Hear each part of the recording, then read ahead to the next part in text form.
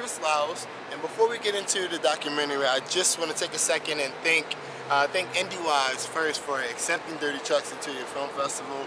You didn't have to. I'm completely honored and I'm grateful. So again, thank you IndieWise for accepting 30 Chucks. I want to thank all the artists, all the people who signed up to be a part of it, sharing their stories, sharing their talents, sharing their time. Again, I'm thankful. I honor you. I appreciate you in so many ways. I want to thank my cameraman, Space Kid Rocket. He's a clown, but without you, bro, I wouldn't have nothing. I'll be not where I am today. So again, I thank you.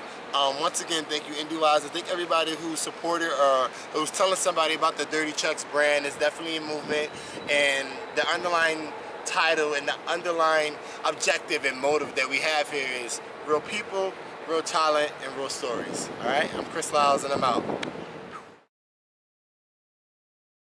So initially I wasn't sure where or how I was going to start this docuseries, but I did know that I wanted to locate people that were not only talented, but that were also inspiring and had a story to tell. And when it came down to it, I just went back to my hometown, Philly.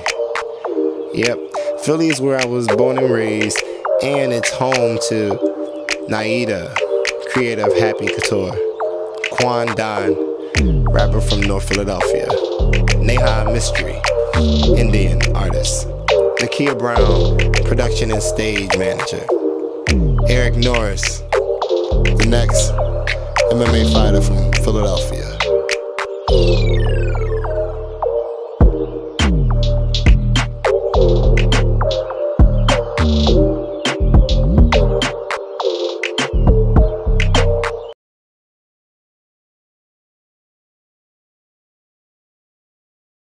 What was your inspiration, or what gave you the motive to develop this particular I dreamt it. You had a dream about it? I dream everything. So, how does a dream typically start? I just be making shit. And So I have the ability to remember everything that I dream. I have the ability to change my dreams as I'm dreaming. I woke up and made this. Stop. And I messaged the model and was like, "What you doing today?" She was like, "Well, what's up? What we doing?" I was like, "We here about 11." And she was like, "Cool." And I shot it that day. So now it's growing.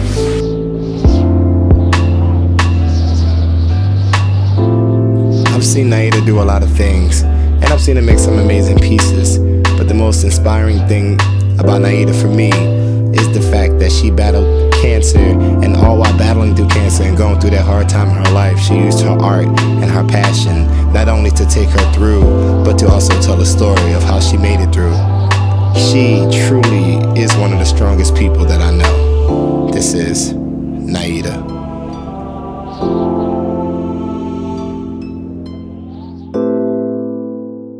My nephew looks mad cute. I hope I can't have kids because they make you get all soft. So nice. Look at this Nash I got. I heard that you recently did a painting for this famous rapper who's like legendary, iconic, and I heard it was like posted on Instagram, viral, all these things. I mean, that's just what I heard. I could be wrong. I did. Snoop Dogg, I did a painting of Snoop Dogg and he did receive it. A friend of mine, his brother, got killed in jail from abuse from the prison guards, and he asked me specifically for something special. So within like 4 days and a few nights, I was able to paint a portrait of Snoop, and I was able to send it to him within time for my friend to meet him, and he received my picture. For someone to experience being raped, kidnapped, and then have their children taken from them by their partner, and still have the ability to stand and continuously promote love and art, truly has to be someone of great strength and admirable faith. This is Neha Mystery.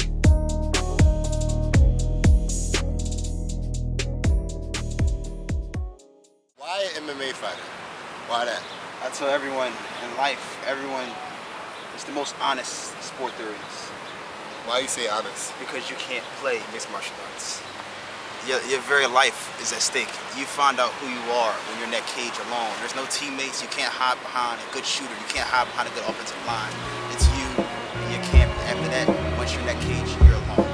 I know many people, or many guys and women, who say they want to be a fighter, who say they want to be an athlete, but the level of discipline, the level of focus, and the level of determination that I've seen from this guy truly is not only applaudable, but it shows the level of dedication that he's willing to give for something that he loves so much.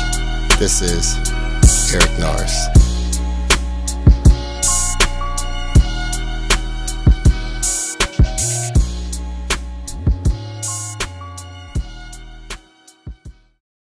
Down on the rise just to shine on them guys while my eyes on the prize. Mama said you gotta watch them, son, them guys in the skies. So my eyes on them guys. What was the biggest thing, or the biggest obstacle, the biggest challenge, the toughest thing that you had to face so far? I can say when my mom died in 2015, that was hard. But that made me mature as a man though. She just died in her sleep. What was your relationship like with your mom before that? We was real good. It was crazy part. She was just at my house like a week ago. Not even. A couple days, like Tuesday, and she died Saturday. And she passed on sleep, they didn't say why. Yeah, sleep. She was died on sleep, party at the rest. Yeah. How did that hit you? I mean, it fucked me up, but I think I was holding a lot inside. I didn't really react to it. Yeah. And so some of it started to come out, but I tried to make it come out through my music. Sometimes they can be hard though, trying to do that and music. These days, if you ask a group of high school or college students how many of them have aspirations or goals of being a rapper, I'm sure most of them would raise their hands. However, there's not many that know or that have a story like the story of Sir Quandon.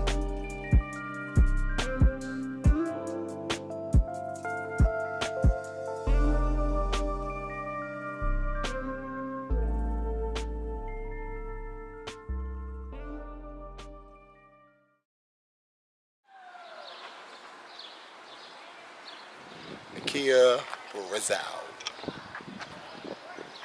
Production, stage, manager for a couple of artists. To name a few, he has worked with Music Soul Child, Matt Wilds, Fantasia, The Jacksons, Jill Scott, Charlie Wilson. I think she did some work with Jay-Z. So she's from Philly, and a good thing, I don't know, I guess it's kind of cool because she's a friend of mine, and we've known each other for years, like through the struggle. So we're gonna go talk to her and get her story.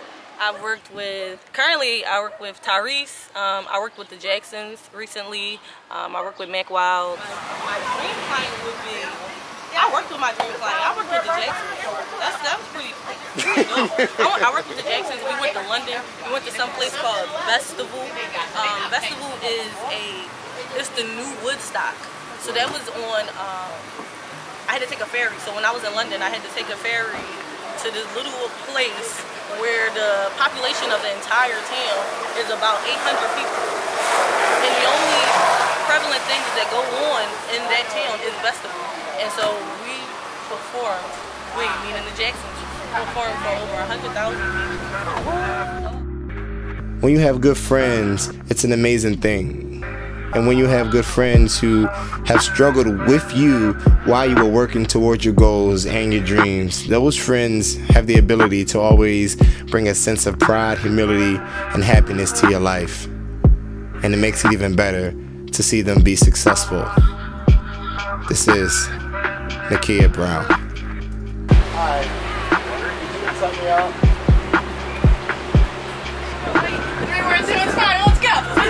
With Nemo. Dory, just keep swimming. Just keep swimming? Just keep swimming. Hey you, with the dirty chops.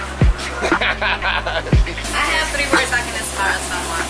Dedicate yourself, believe in yourself, always be successful. Motherhood. Motherhood. Done. Fight crop. Give me bro, can you help me out? 3 words to inspire. 3 words.